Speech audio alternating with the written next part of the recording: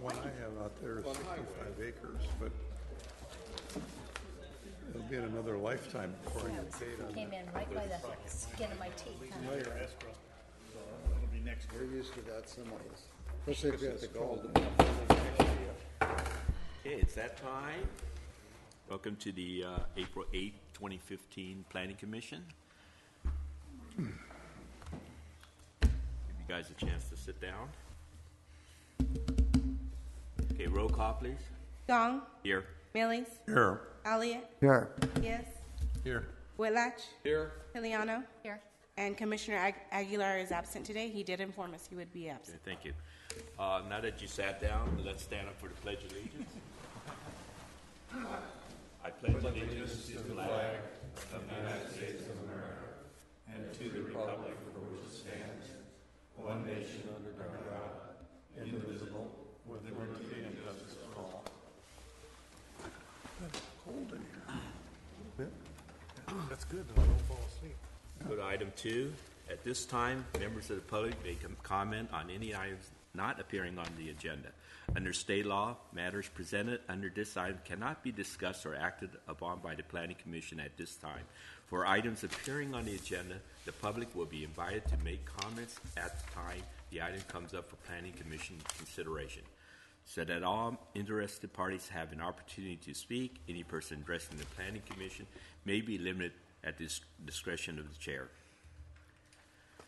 At this time, please use the microphone and state your name and address for the record if you want to make any comments. Seeing none, we'll move on to the next item. Item 3, approval of the minutes. I'd move that we approve the minutes for March 25th, 2015 as presented. I second that. Roll call, please. Gong, Yes. Millings, Yes. Elliott, Yes. Yes, Yes. Whitlatch, Yes. Piliano. March 25th minutes have been approved. Okay, we're going to go to item 4. This is a continued public hearing item. 4A, this is the mining permit, number PMR 98003. This is a continued public hearing, will pertain to the Tulare County mining permit PMR 98-003 CMEX Stillwell.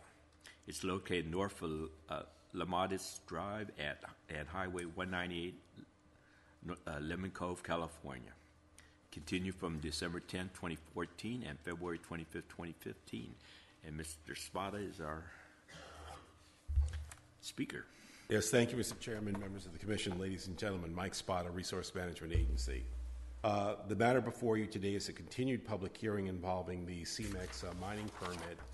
And as indicated in the staff report, and as I will say here today, since the last hearing before your commission, extensive discussions have occurred as between the representatives of the affected parties, and I requested that the attorneys for the respective parties appear today and tell us the results of those discussions in the sense of whether the parties have reached an agreement, i.e. settle the case, at which time I would like to return and then make a recommendation.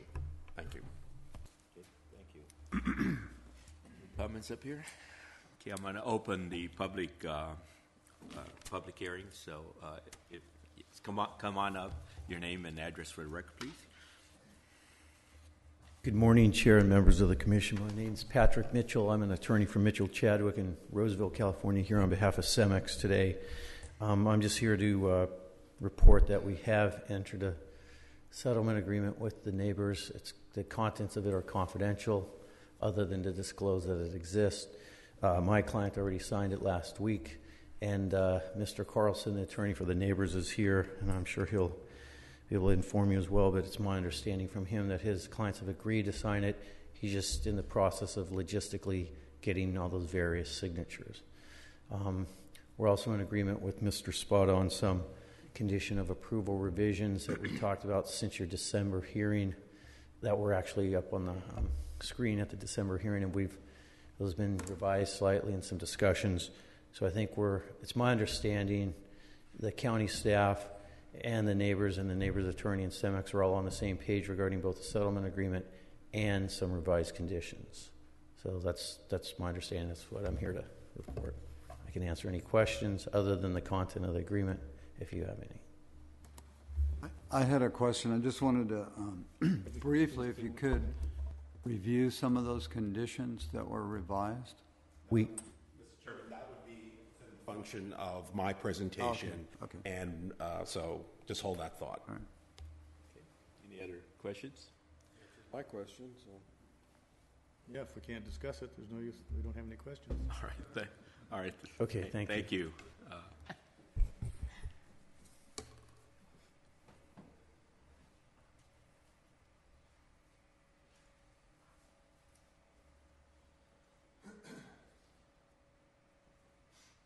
Thank you.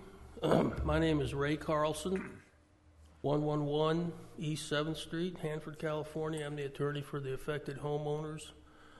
The parties have agreed on a settlement agreement, and it's in the process of being executed. I would, on the basis of that, support the request for the continuation of the hearing to the next meeting. If there's any further questions, I'd be happy to answer. Thank you. Seeing no questions, thank you. Thank you. Any other people in the public wish to make any comments at this time?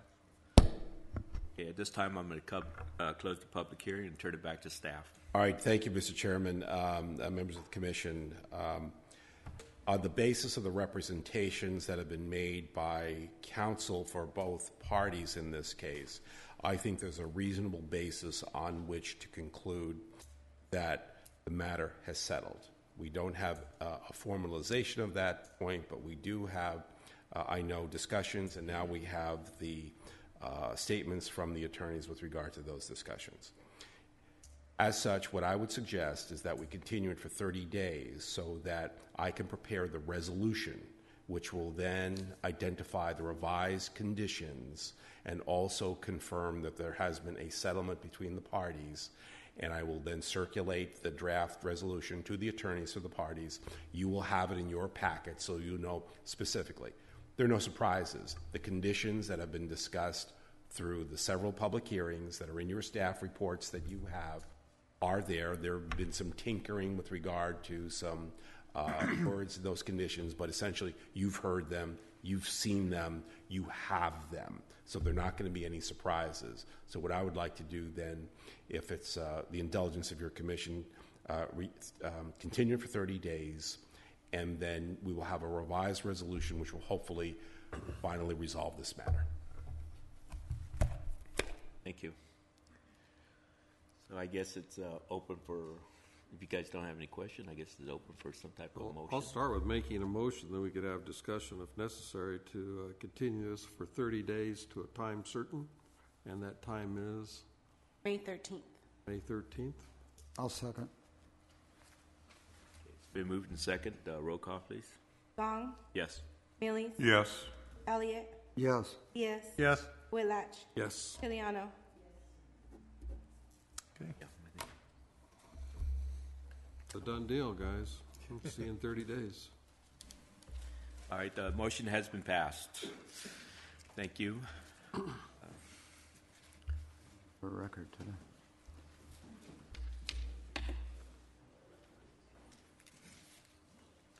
Okay, the next item on the agenda is the, I guess, the director report. I'll briefly update you that the board took action yesterday and approved the zone change out on 198 and 216 for the restaurant out there. And then I will defer if the director wishes to update you on anything, and then I'll pass it on to the chiefs. He's in conversation. We'll let him go before the chiefs. Aaron Bach, Chief Planner, Tulare County RMA. Basically, we're still plugging away on the community plans. We were in Tipton the other night. We're trying to progress these as quickly as possible. We have drafts, EIRs being worked on for Pixley, Strathmore, and Tipton concurrently, and we're hoping to get those out for the 45-day review over this week and over the next couple of weeks. So we're hoping to be in front of you towards the end of May with 4 community plans and hopefully another project as well. But so we'll just to give you a heads up, towards the end of May, you will have 5 projects in front of you. And besides that, again, we continue to process. We did 23 permits this last month, so we're getting them out and satisfying our clients. So we're progressing pretty. I'll turn that over. I had a question for Michael.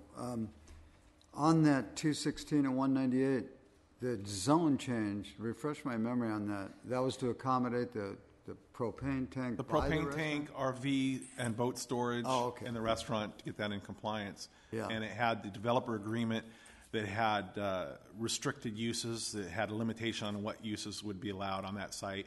We added additional conditions. All the egress and ingress will be through Avenue 334. It won't be extra driveways along the highway. And right turn only coming out of the thing onto 334, and line of sight requirements at 334 and the state highway. So Going to be some sort of barrier to stop a left turn coming off of. well, yeah, there was going to be some sort of a curbing to direct the. Because otherwise it won't. Right, and in reality, there's really no reason for people to be going left on 334 anyway. Neighbors just had some concern that there may be some extra traffic going down that way. I don't believe that it would actually happen. There's no purpose of it, and there's nothing stopping people from going down there now. So I don't anticipate that there would be. But to accommodate their concerns, we had the applicants going to install a right turn only sign, as well as some curbing with a radius to direct the traffic to the right. I misunderstood. I was thinking you had only a right turn onto 198. No. No driveways on 198, right? Yeah, it's the left-hand vehicles would be able to turn right or left at state, as they do now, at State Highway 198 and Avenue 334. Excuse me, I have a mechanical question. If this agreement between these parties is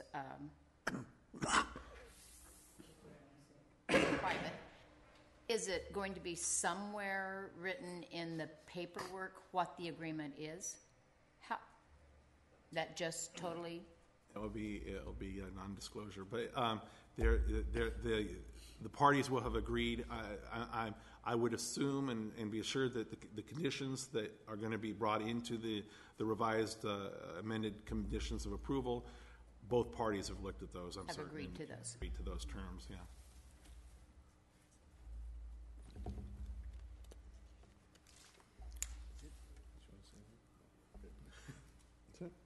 Oh, nothing, Hector? All right. So let's go on to item 6, Planning Commission discussion for future items. I just wanted to make a comment on that last one, too. That certainly is not any transparency, and I understand why the private parties can keep that, in non-disclosure. But, it seems like, the public's followed this with great interest, and, they heard what the homeowners wanted, and they heard what the company wanted, and then they don't hear what the outcome is. Well, they'll see that there's a settlement agreement, so that you would presume the homeowners are satisfied as far as monetary damages or whatever that may have been, as well as there's going to be revised conditions of approval, which will be public knowledge. That will be there. That will all take place at the May 13th meeting, so media can be there, see what the changes in the conditions of approval are, and all of that will all be public record. So if in the settlement it's agreed to be watched more closely or tested, the wells tested, that would be in the conditions. Certainly, because this is going to be a public meeting as well still. So if the homeowner's attorney isn't satisfied with the way the conditions are written, he'll bring it up at that time, as well as Mr. Spada had said, it's full transparency. All parties are going to see these conditions. The Planning Commission will see it in their packet, as well as both sides. So they're all going to be attuned to what the conditions are, the revisions are, and presume that everybody's agreeable, or their displeasure will be voiced at the podium at that meeting. So then at that point, the permit will be, as long as those conditions are agreed upon, then the permit can go forward and be approved. Well, the permit is already a permit, so that we're revising. I believe we're just revising the conditions. Yeah. All right. I understand. Different subject. Go ahead.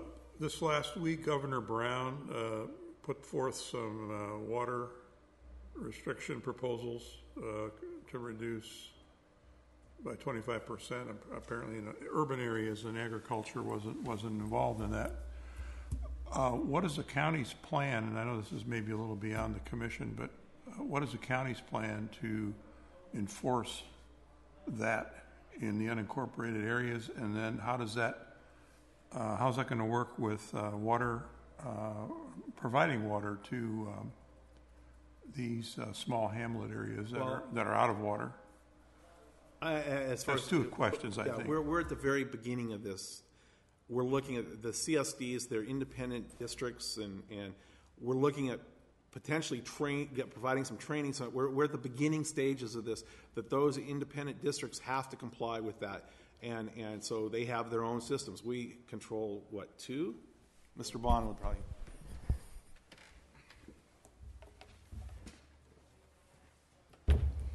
Yeah, Mike Bond, RMA.